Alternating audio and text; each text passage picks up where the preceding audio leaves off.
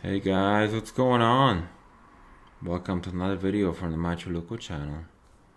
And today let me tell you about Bud Huston. Bud Huston. A very strange story from a very small island in the Aleutian Islands in Alaska, United States. March 3rd, 1945. Stay tuned.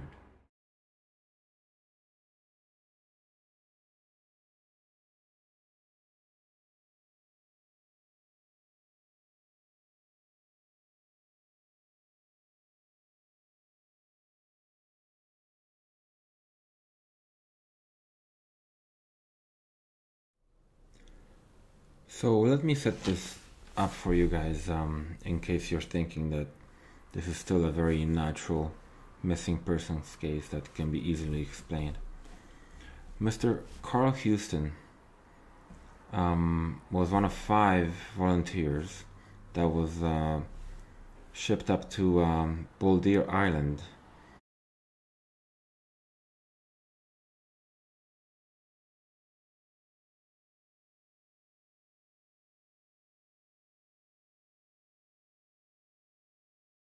In the Alaskan Aleutian Islands, and during wartime in 1945.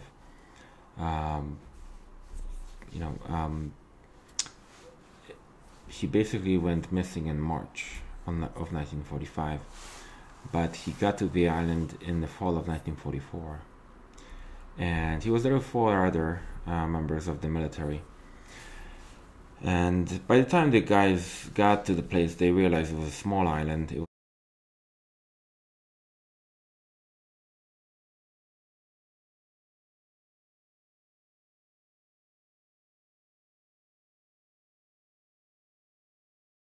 roughly 2.5 miles,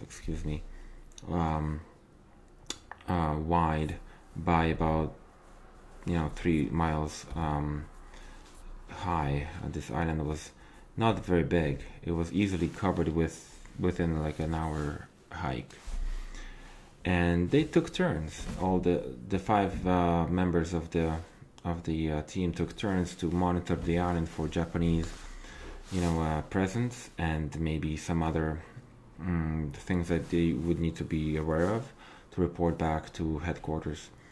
And they were basically in one of the most westernmost points of the United States. There was only 2 other islands before Russia.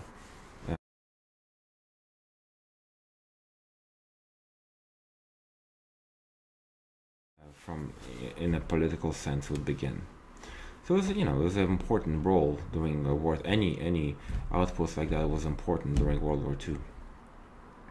So on March 3rd, 1945, Carl Huston decided to do the round of the island by himself, which technically wasn't the appropriate thing to do, but many other guys in the past have done it, and he insisted. So they said, yeah, we'll just stay here, play cards. You go ahead. We'll see you in an hour or so.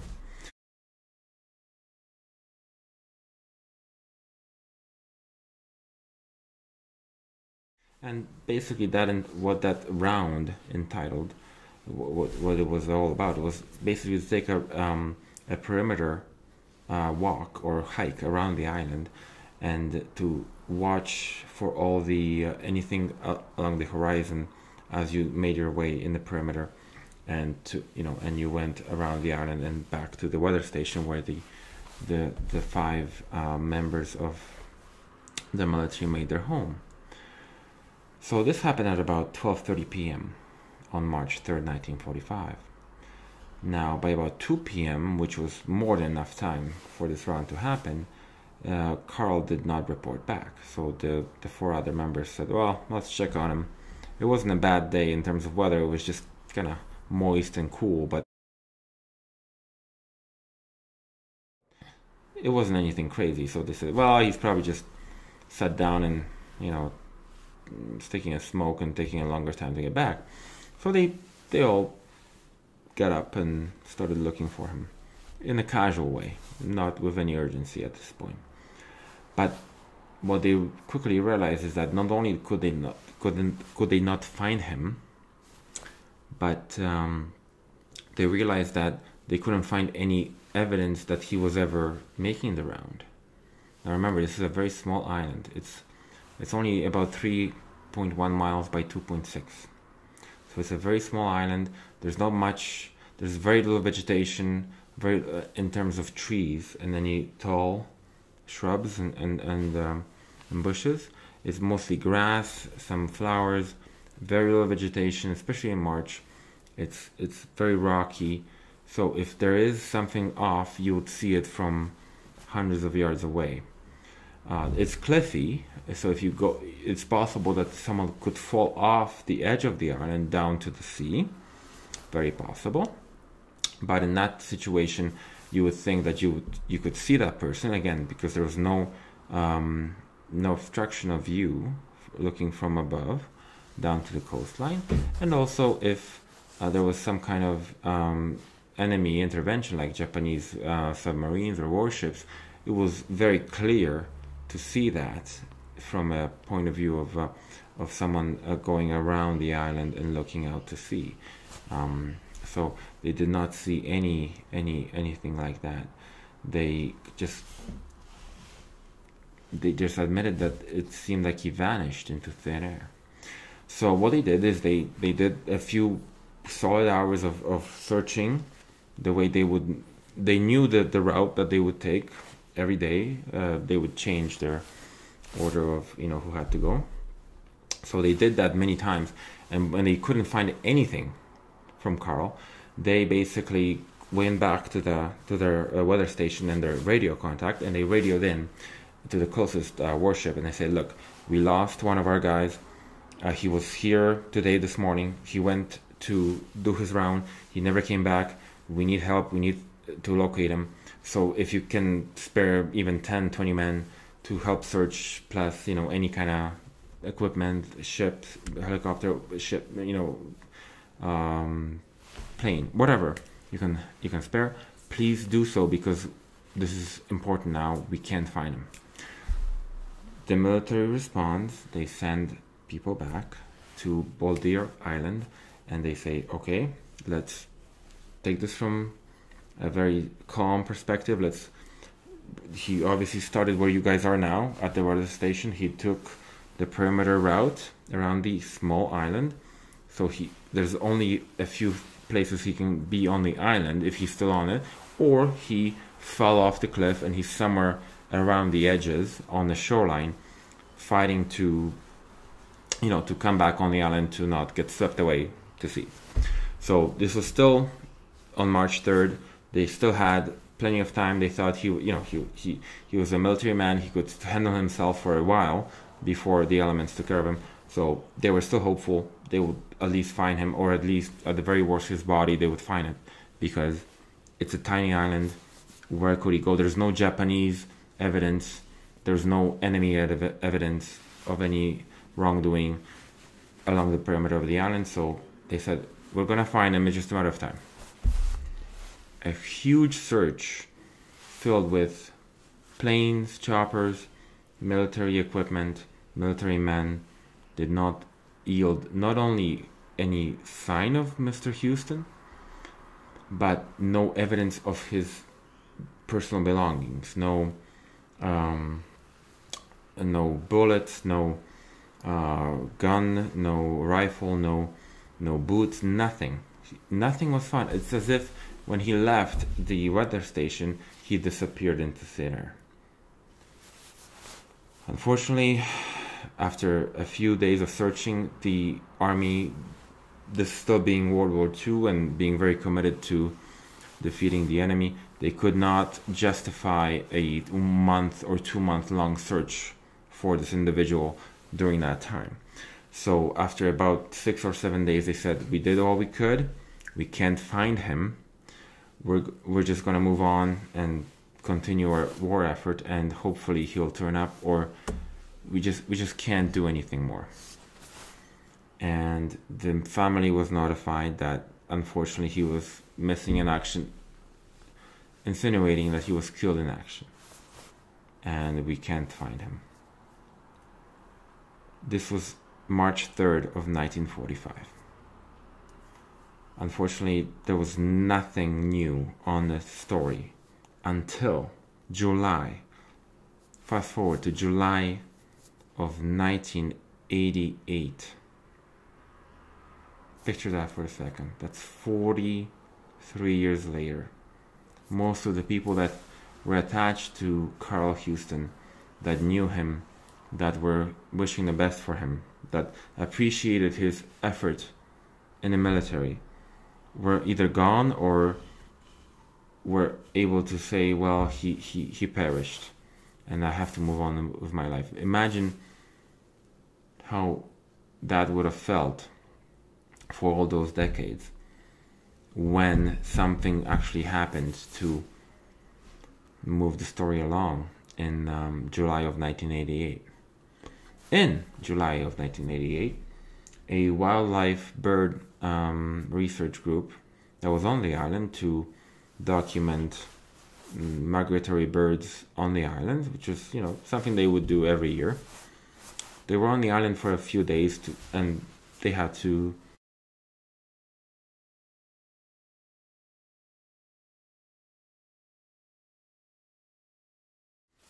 gather some data on specific birds, and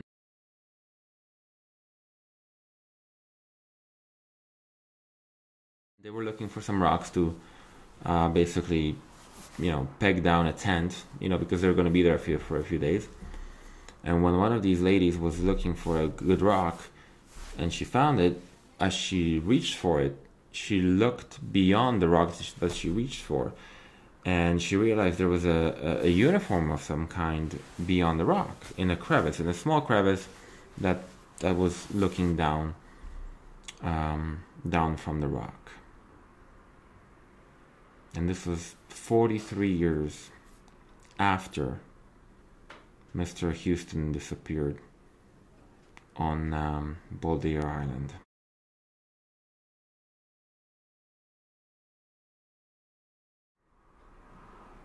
And sure enough, when she looked closer, there was a military uniform in that crevice with a skeleton inside of it. The personal items found within that area were in very good condition. They were of Carl Huston, and it was him.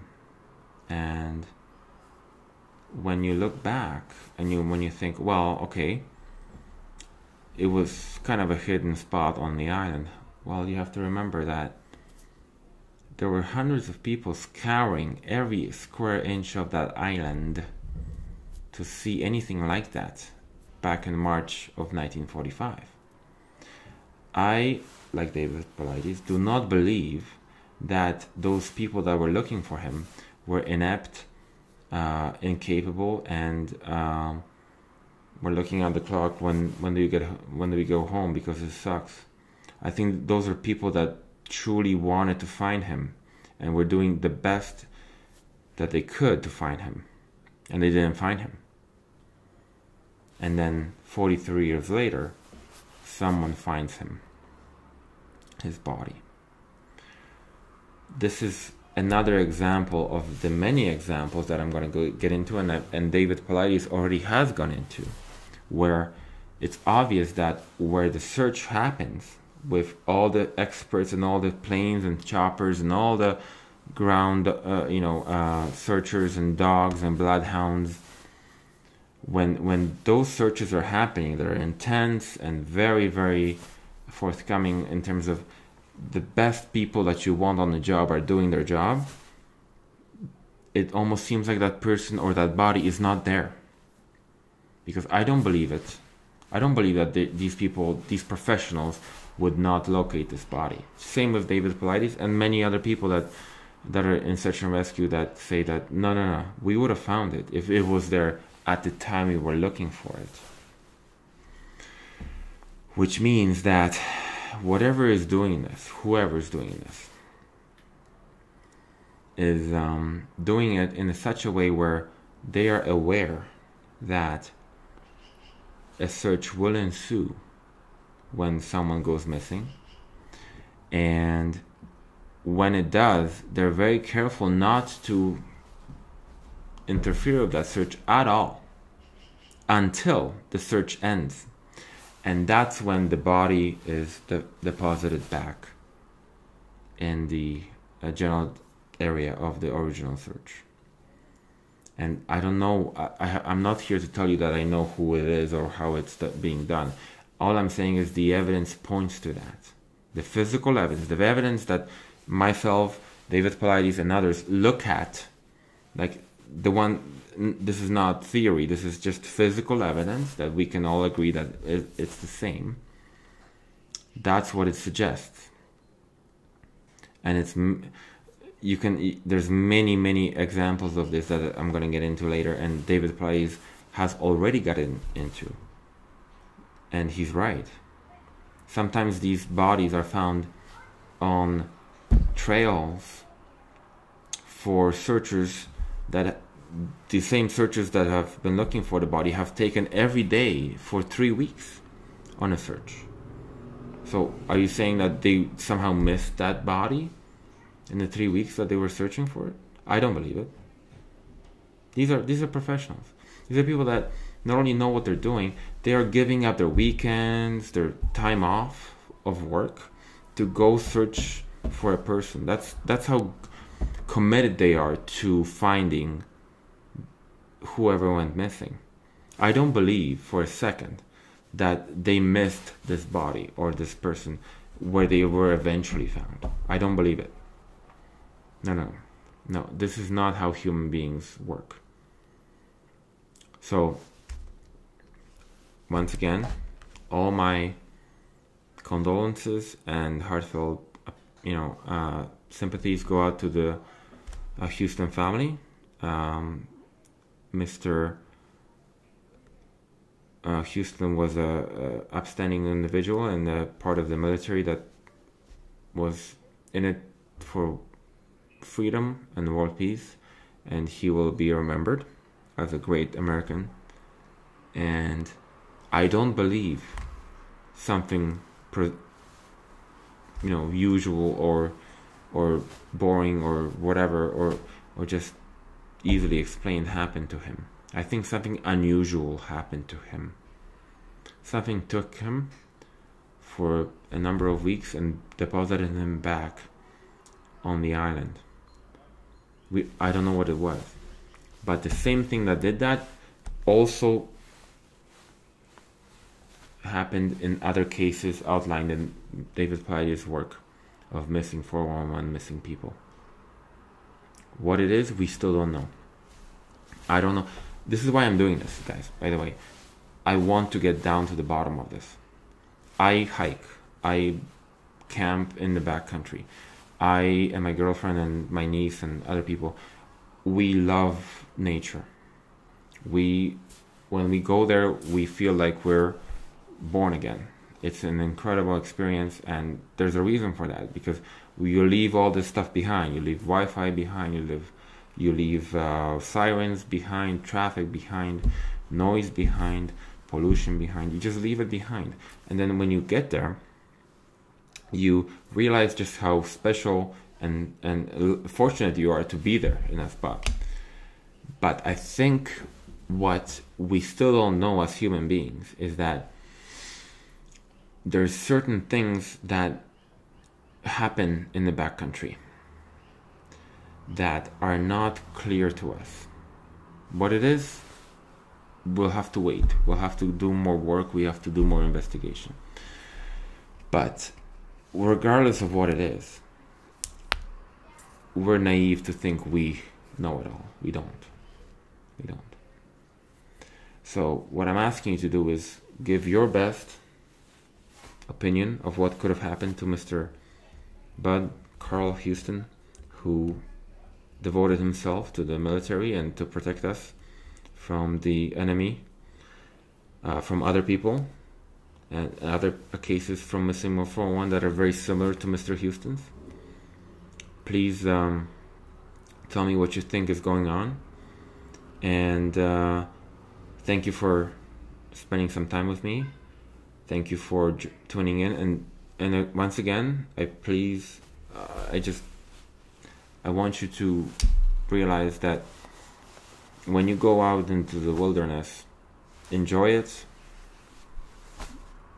Really, be at one with nature, but remember that it's a privilege. It's not a right. It's a privilege to be there. Respect every moment you get. Be prepared, and don't be a statistic. Please be aware of anything around you. Don't be one of those people that are walking down the trail that is in the middle of nowhere. It's beautiful, and they're blasting some kind of rap or whatever music, and they wouldn't even hear of a large animal being just off the trail. Don't be that person. If you're really into that, listen to all that music at home, on your patio, in your backyard, absolutely. But when you're in nature, guys, really respect what you're part of. You're now the guest. You're not the host. Okay, the host is the bear, the deer, the moose, the porcupine. That's the host. You're not the host. You're the guest. Okay, so remember, we don't know what is going on out there. We don't know. We still have a lot of work to do. So don't assume you're just gonna do whatever you want with your Wi-Fi and your cell phone and your boombox and get to go back home.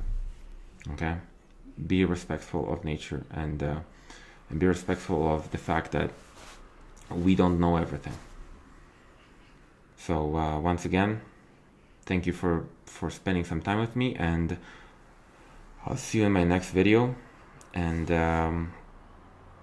post your comments and your theories below, and we'll continue this discussion, because it's not over by any stretch of the imagination. Have a great night. Thanks.